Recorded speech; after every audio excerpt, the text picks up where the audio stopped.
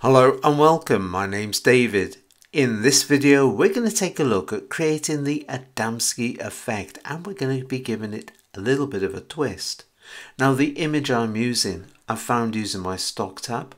I was on Pixabay and I put in the word surfer. Scroll down a little way, there he is. Simply click on it, dragging it out into the workspace. Now the first thing we're going to do is we're going to duplicate the background layer, so make sure it is live. Now you can use Command J, Control J. We're going to rename this layer. I'm going to call it what it will be, which will be the waves. Right, as the name implies, waves, there's no surfer and surfboard. So the first thing we're going to do is we're going to select the surfer and surfboard by using the selection brush tool. Now I've got the mode set to add 41 pixels. Now I'm going to take it up in size. I'm going to use the right hand square bracket. 72 will be fine. Snap to edges, all layers is ticked. Starting with the surfboard, going over the top, just coming back and forth down our surfboard like this. Just coming down a little bit more. This side here in particular, the right hand side, can be a little bit tricky as it's just shown us. Come into the reflection. I'm just going to go over that. That will do for the moment. Come into our surfer, clicking down quick and easy over this area here. Notice the way it's gone in. Not going to worry too much. Once again, coming down to the reflection, the shadow, dropping the size of the brush down, left hand square bracket, and it's shot right the way over. But as I said, I'm not going to worry, because all you need to do is press, hold down Alt or Option. Now that changes it from add to subtract, and as you can see, you can come in and you can just tighten it, the area around here, still holding down Alt or Option into that area. That looks pretty good. Let's just take that up. That's okay, and let's pull that in, and let's get rid of this here. Right, going to take that one in there as well. Next we're going to head up to refine. The screen turns red, which indicates we're in the preview mode of overlay. Matte edge is ticked. I've also got, if I just click down, a brush, which is handy because now we can come to areas like this and we can just remove that, where we can see it's a little bit thin into this area. I'm going to leave that. I'll come back to that in just a moment. Now this brush is fantastic for hair. Now there's only a little bit of hair showing up there, but the same way, that hair, it works extremely well on this sort of area like this. Now to see this a little bit clearer, by the way, while I'm here, there's a little part here that I want to bring in, so let's just go over it and see what that looks really good. That's done a good job. So just going over this bit here as well, just that touch of reflection there, that looks good. Now the view that I like to use it in is the black and white. Now here you can see it much clearer. Notice these spiky bits, got spiky bits here as well as around his ankle. We've still got a brush. If I click down, you would actually see it. So we can go over here. Notice how we can bring that back. That does a fantastic job. I'm going to increase the size of the brush, right hand square bracket, and I'm going to go over that part like this, and I'm going to go over that part like that.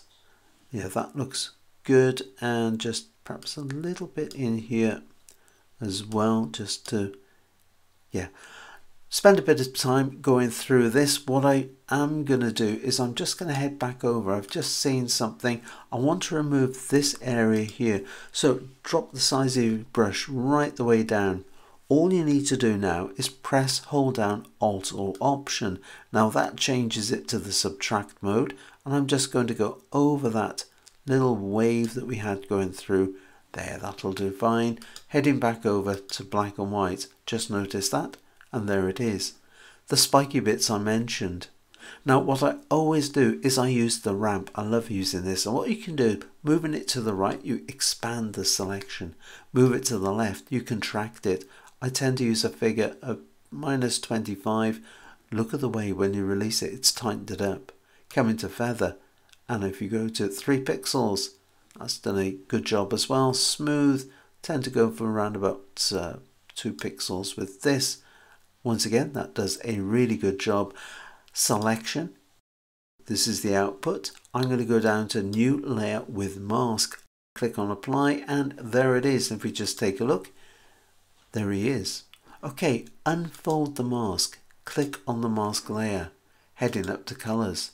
Make sure you got the default color, any other color. D on the keyboard will restore it.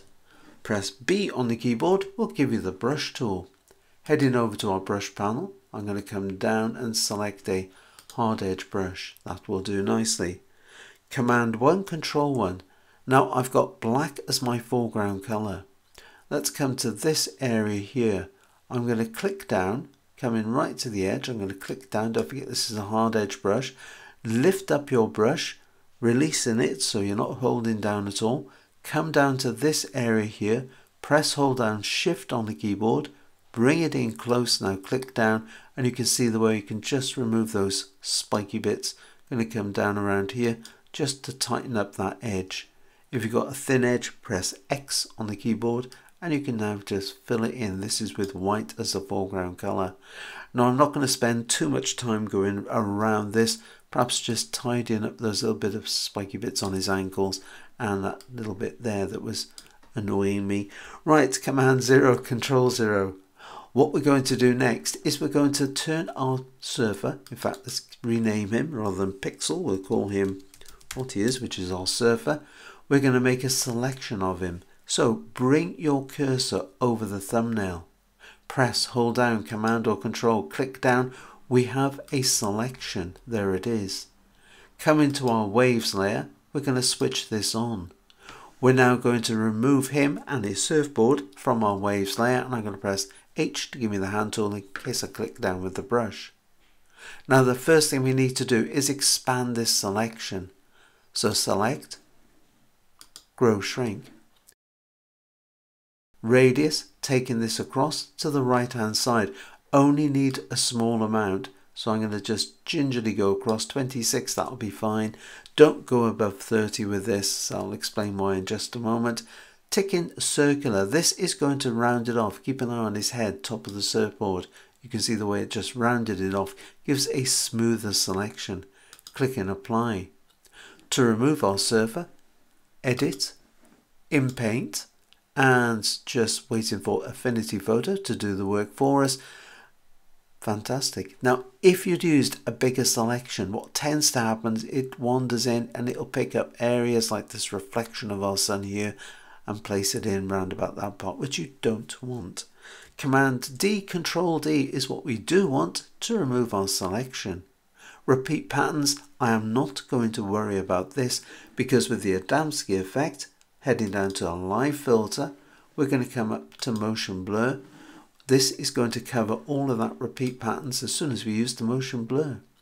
Now the rotation, 0 degrees, I am leaving it on that so it is horizontal, which will work fine. Taking it across, notice the way it's blurring. Notice two thin edges. Tick, preserve alpha. That's cured that thin edge problem. Okay, that looks pretty good as 100 pixels. But I'd like to go further. And you can click down so it's highlighted. You can go up to, I think if my memory serves me correctly, it's about 1024, I think. I'm going to put in, nowhere near that, I'm going to go for 300. That looks good. I'm going to leave it like that for the moment and click to accept it.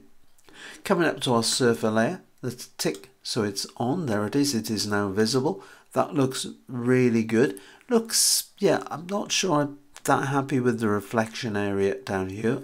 So I'm going to click on the mask. This is again where that mask comes in extremely handy. Scrolling down, I'm going to go for a medium soft brush. Let's pick up this one. Press B on the keyboard, a little bit small. I'm going to use the right hand square bracket. We got 128 pixels. That was the largest one. Bringing it out. If you look at the brush, we've got a slightly darker center, so you have to bear that in mind. Take a look at the menu bar. We've got an opacity of 100%, flow 100, hardness 25. Now that at 100 is too strong. Press 5 will take you to 50%. That fades things down. I want to go even further. I'm going to press 2 for 20%. That looks better. Zooming in, Command 1, Control 1, scrolling down a little bit. What I'm going to do is I'm going to perhaps drop the size of the brush down to that sort of area here. And I'm just going to go over it, just going back and forth. I want to fade it in. That's once. Let's go over it again. There. That looks good. So that's 2 passes with that. Let's give this side a try. That's the first pass. Moving it back and forth. Don't forget that brush had a little bit of a darker center. This area here, just too dark. So let's go over that a couple of times like this.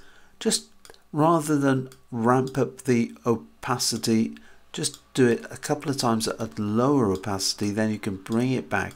Don't forget this is a mask anyway, so you can come over it. Let's leave it like this, and nope, I'm going to leave that bit there as well. Command Z, Control Z to undo it. There he is. Now, when I first looked at this, I thought, I don't like the sun. Coming to our waves, I'm going to unfold it. Click so on our mask layer, on our blur layer, which has also got a mask. Right, now if I bring my cursor over, let's take the size of the brush right the way up, and you can begin to see the sun underneath. Press 0, there is the sun. We're now at 100% opacity. We can go over that. That looks better. Coming down to the water, 100% opacity, way too strong. Try pressing 5. Still too strong. Try pressing 3, 30%. That looks pretty good. I like that. So I'm just going to go over that, over this area of the water here. No, I think perhaps just a little bit down there. And yeah, don't forget, this is a mask. I can always come back. I can always remove it. But I'm going to leave it like that for the moment. Okay, let's take a look at our surfer. Now when I saw it like this, I felt it looked just a little bit, I know it could almost be pasted in. So let's try something different. We're going to head up to the blend modes. We're going to drop the blend modes to multiply. And when it came down to this area here in particular, I thought that looks good. Color dodge, if it wasn't for a short, I would have stuck with this. If I come down even further, overlay, really like that. Soft lights. That's the one I'm going to go for. Now, I think this works a treat. It gives a much more sort of dreamier look to it.